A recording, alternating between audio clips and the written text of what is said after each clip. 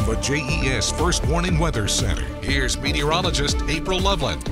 We've been tracking a nice mixture of sun and clouds out there today. We said goodbye to a lot of that snow out there, though. We had those warming temperatures into the 40s, so I think a lot of the snow has already disappeared. But as we look at this afternoon, we'll see highs in the mid to even some upper 40s out there, a lot milder than yesterday. By tomorrow morning, not as cold.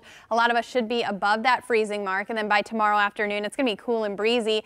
We'll see the mid to upper 40s once again.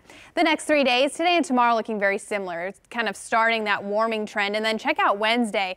We're continuing to warm up there. Highs near 55. That'll feel pretty nice. Thursday, that's going to be our warmest day of the week, starting to feel a little bit more like spring, and we may even see a few spotty showers, highs near 63. We are tracking a soggy and a windy day on Friday, 59. A big drop in temperatures, though, just in time for your weekend.